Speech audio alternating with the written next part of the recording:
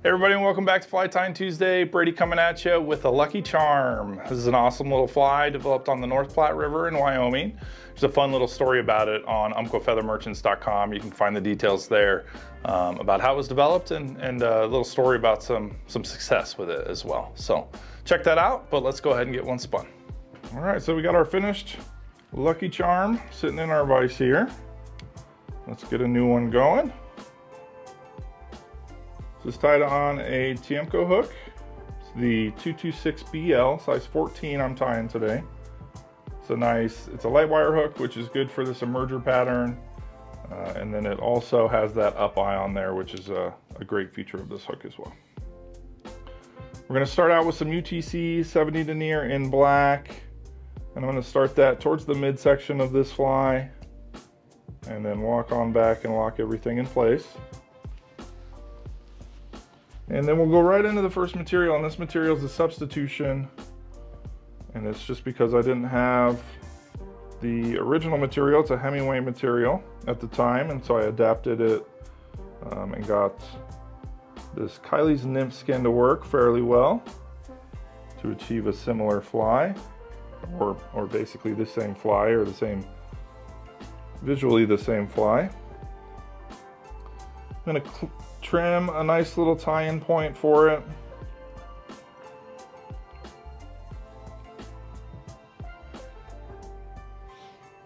And then I'll be able to grab it and secure it against the shank here.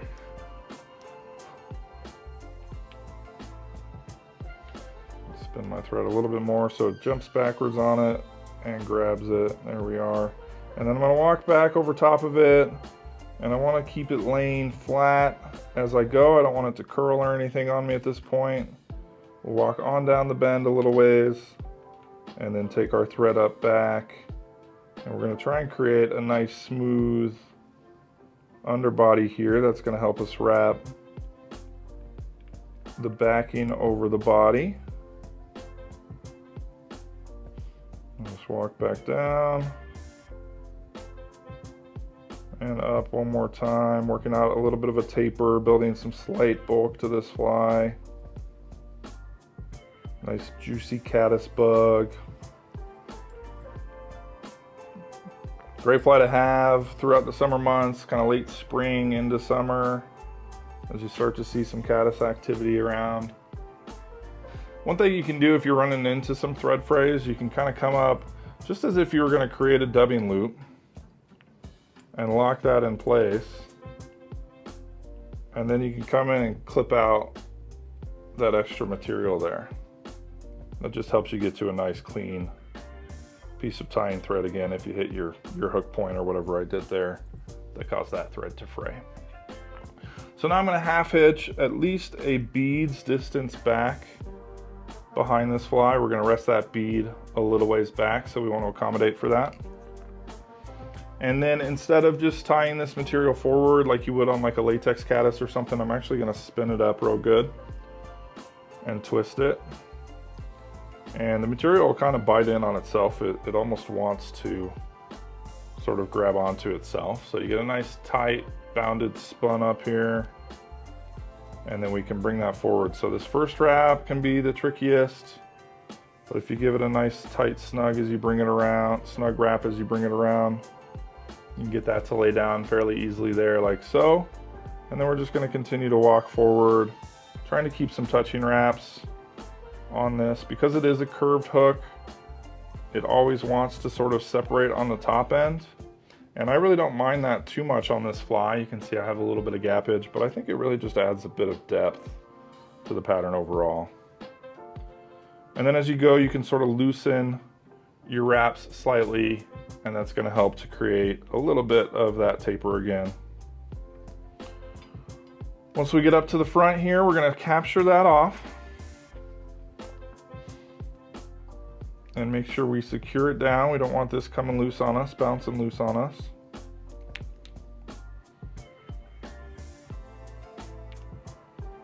With a few locking wraps there, and then I can trim that out and move on to the next step, which is going to be a little bit of ice stubbing. And today I have a little bit of Peacock black. So I'm going to take a little bit of my dubbing wax here, coat my thread, and then I always also tend to put a little bit on my fingers while I'm tying. So dry in Colorado. Helps get a nice tactile grip. And a pretty small noodle overall. We don't need too much material here. This is sort of helping the transition. This is what the bead's going to rest up against once we lock that down and in place. So kind of a transition piece here. It's also going to help, again, just snug that bead up against it here. We'll add a little bit more.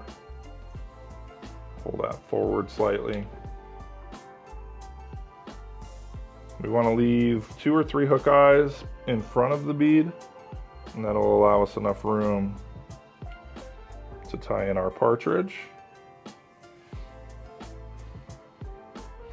So now what we're going to do is pull that bead back right up against that eye step, snugged up against that eye step, and then I'm going to come right over the top of it and in front of it there, and then a couple of quick securing wraps to keep that from moving. And then I always like to sort of maneuver it rearward, push it back really good, and then wrap back on it. And that's just going to help lock it down. And again, keep it from moving around on you. From there, we can tie in our partridge feather.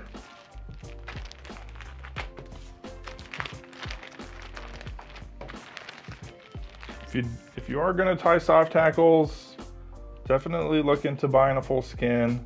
You can get packs of partridge, but those packs just tend to be, you don't get all of the feathers that you really need. There's a lot of waste in there, so having a nice skin is definitely the right way to go. And we're going to find what would be our appropriate size. I know from experience, you know, tying size 14s and whatnot, sort of in this range on my skin is going to be the right size. You can always take those feathers up and kind of see how far out they're going to be off of the back, and then if it is too long, you can sort of account for that on the front end of the fly. There's a method of tying in the partridge first if it is too long, or if you're going down quite a bit smaller. But for this fly, just a regular feather is going to do. So I went ahead and cleared all of the feathers down below, all the kind of duffy, dun sort of feathers. And then I'm just going to grab it by the tip and work all of that backwards. And that'll give us a nice clean tie-in point to attach this feather. So it'll look like so. And we're going to tie it in right by the tip here. And when you're tying it in, you want to avoid grabbing it right at the bare stem, right there like that, because it's going to be a little bit more brittle. But if you grab more of that feather, that's going to hold in place a little bit better, a little bit more material to bite into. And we'll clip out the little bit of extra there.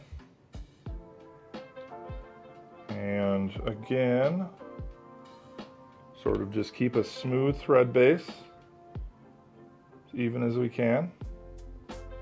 And I'll half hitch right behind the eye.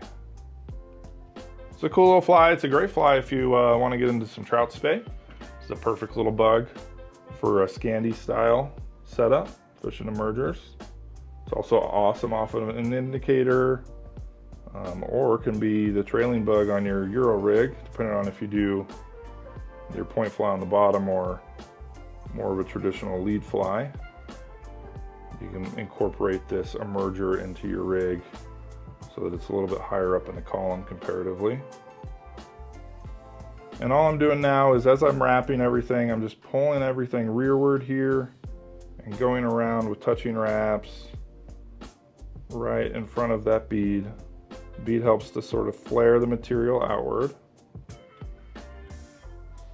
And I'm going to wrap it all the way up to bare stem. This isn't a soft hackle that you're only going to do one wrap on like you would if you were doing like a traditional spider style soft hackle. This one has a bit of a full, all-encompassing look to it. And then once I have that stem ready to be secured here, all of those barbels going backwards, We'll take my thread up and around it. And then we can lock it in place in front as well. Clip out our extra stem there. Use my micro tip scissors for that.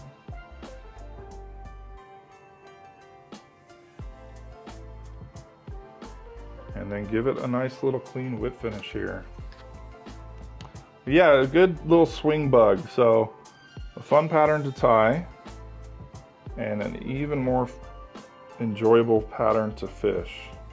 If you haven't ever gotten a fish to take a fly on the swing on that tight line, I encourage you to give it a try, because that is almost like a streamer take that you might get.